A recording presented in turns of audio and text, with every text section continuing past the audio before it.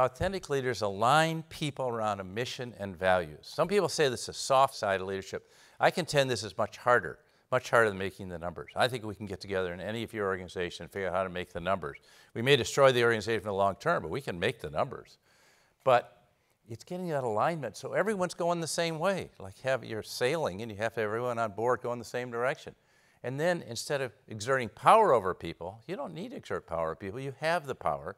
It's empowering other people to lead. And I will guarantee an organization of empowered people will outperform a power-driven organization over the long term every time.